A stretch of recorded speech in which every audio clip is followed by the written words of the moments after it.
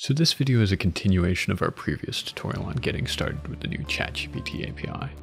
In the last video, we walked through how to create a basic chat loop with ChatGPT, both in Jupyter Notebooks, and then how to adapt that code into a slightly more interesting interactive Python Flask application. But there was a problem with our code. The longer the conversation went on, eventually we would hit the model's input token limit.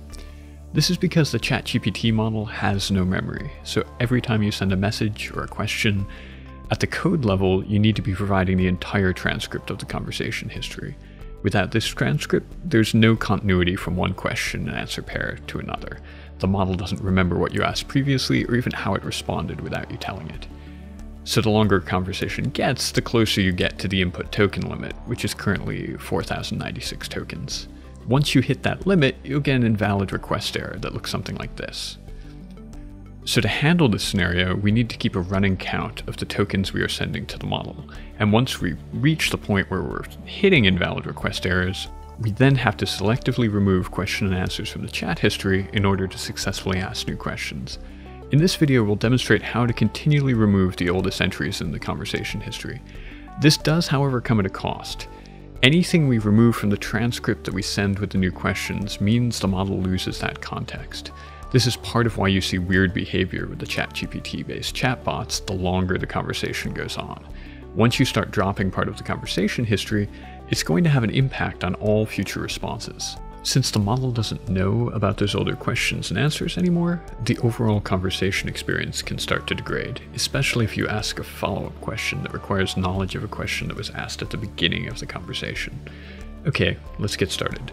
So OpenAI provides a basic example on how to handle token counting in their cookbook, but what it kind of leaves as an exercise to the reader is how to actually integrate this into a ChatGPT conversation loop.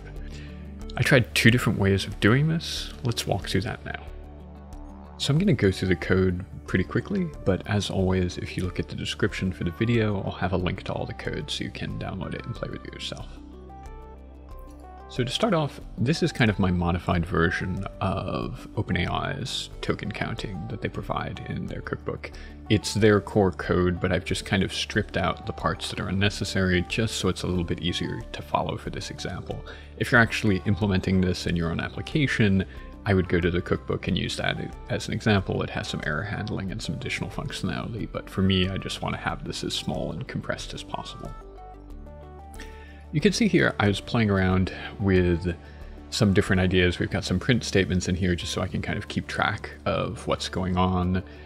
Initially, what I tried doing was saying, once I'm getting to the point where I'm going to be hitting the token limit, I wanted to cut off the first half of the conversation. I didn't want to cut off index 0 because in index 0 is the system message, and so that's where we tell the model, this is how I want you to act. I want you to be a good, helpful chatbot. I want you to talk like a pirate, whatever you might want.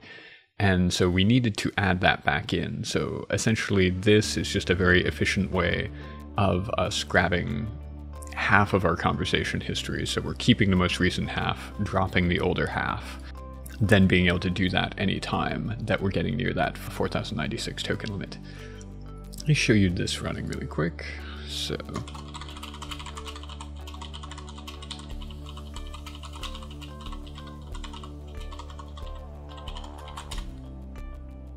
you have our initial conversation history token count, which consists of our question, and in this case also our system message, where we instruct the model how we want it to act. The conversation length is how many items are currently in the conversation. So right now at index 0, we have the system message, and at index 1, we have this question, what is the airspeed velocity of an unladen swallow? Then we get our answer back from the model, and then here we get our post-response token count, which is adding, so to this 30 here, adding in the tokens that make up our response. Let's ask another question.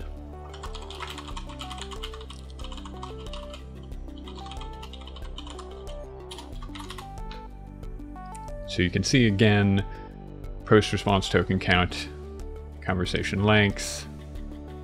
Here's some more information on the cast.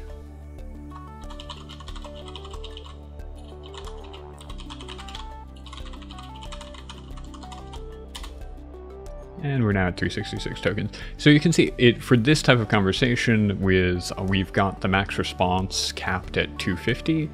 It's going to take us a little bit of time before actually hitting that 4096 token limit. But for right now, this is kind of how we deal with it. And then I'll stop this, and just to reiterate, let's go and add another here and just show.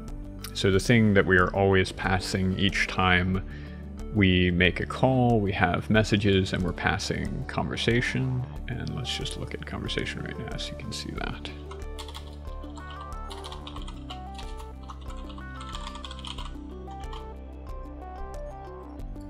So here is our entire conversation transcript so far. So this allows the model to have context of what we've asked previously, so it's able to more intelligently answer the questions in a more natural conversational way.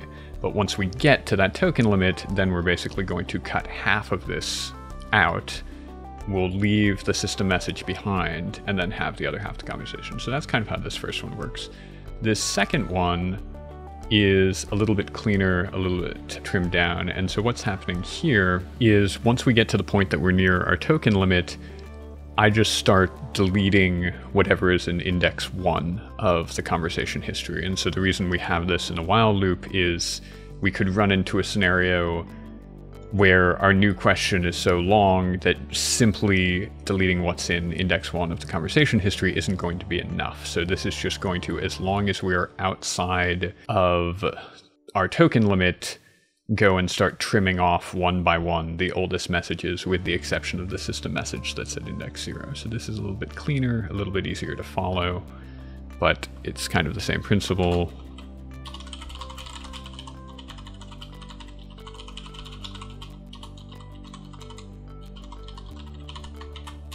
In this one, I've removed all of the print statements, so you're just getting back your answers. At this point, I kind of understood how it was working.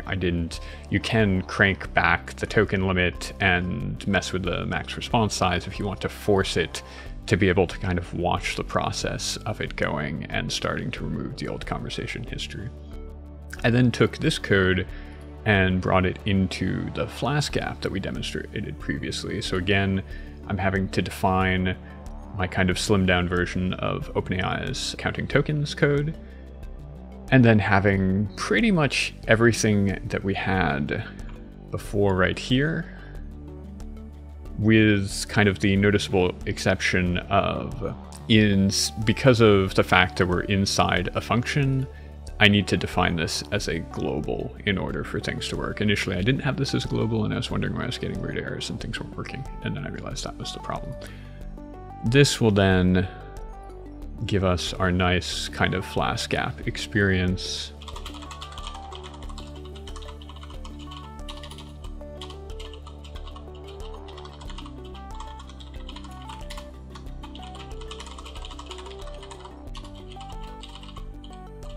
And if you don't know Monty Python is an old British comedy. Should be apparent, but... And it is funny because most of the time I'm seeing kind of some degree of hallucination or confabulation anytime it answers these questions. It doesn't quite, it has decent knowledge of the movie, but it doesn't quite answer the way as accurately as I would like.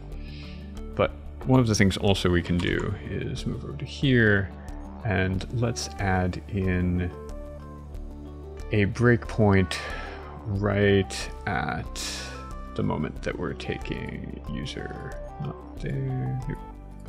Let's do on line 37, and we'll come back here and ask another question.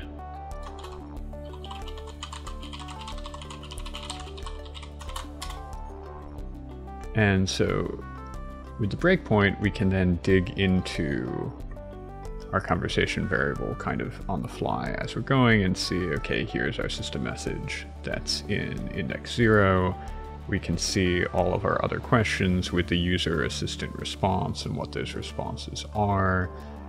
If I do continue, we'll then be able to see this go further. Let's do this again, ask it another question.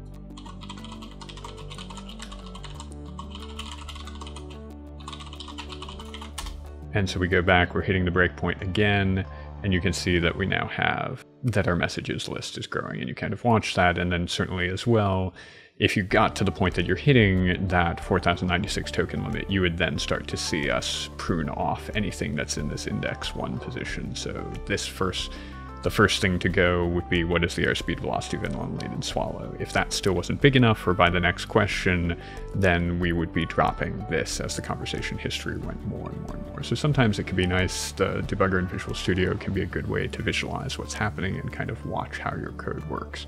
This is all I wanted to cover in this video. I'll have some more content coming out soon. Thank you so much for following along. Again, all this code will be available on GitHub and available via the description. If you do find these videos useful, please do like and subscribe. I do this on my own time, and it really does help kind of motivate me to go and record another video. And that's all for now. Thank you so much.